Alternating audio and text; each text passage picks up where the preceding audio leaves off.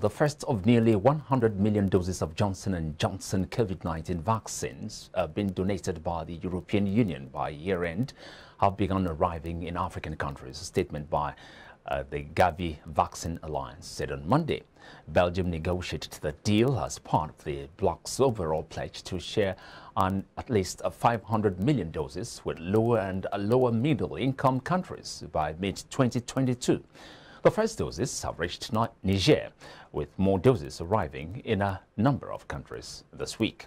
Ursula von der Leyen, European Commission President, said in the statement that it also listed Guinea, Conakry, Mauritania, the Central African Republic, Djibouti, Nigeria, Togo, and the Republic of Congo as the would-be recipients. Now, hundreds of protesters rallied outside the White House in Washington, D.C. to voice their support for the Ethiopian government and denounce the U.S. government's foreign policy there, seen as sympathetic to rebels fighting Addis Ababa. They held placards expressing support for Prime Minister Abiy Ahmed and also slammed U.S. sanctions on the country and its neighbor Eritrea, which they said were meant to force Abiy to give in to his aggressors. There were similar rallies in London, protesters waving Ethiopian and Eritrean flags and denounced what they termed as Western bullying. The U.S. has sanctioned Asmara for its role in the conflict in Ethiopia. Foreign news now. President Alexander Lukashenko said on Monday, Belarus seeks no confrontation with Poland, but wants the European Union to take in 2,000 migrants stranded on its borders. The European Union accuses Belarus of flying in thousands of people from the Middle East and pushing them to cross into the EU via Poland, Lithuania and Latvia in response to EU sanctions imposed over Lukashenko's crushing of protesters against his disputed re-election.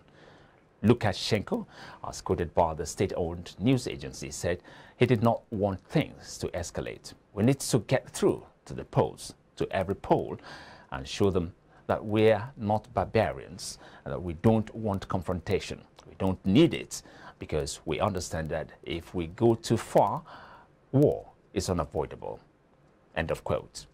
Indian farmers held a mass rally on Monday to demand minimum support prices be extended to all produce, not just rice and wheat. The protest movement launched by farmers more than a year ago became the most serious political challenge to the government and resulted in Modi making a surprise commitment on Friday to roll back the reforms. Thousands gathered for the latest rally in Lucknow, the capital of Uttar Pradesh, India's most popular state, where Modi's Bharatiya Janata Party will seek to hold onto power in state elections due early next year. In a letter addressed to Modi on Sunday, the main farmers' body said, quote, minimum support price based on the comprehensive cost of production should be made a legal entitlement of all farmers and for all agricultural produce.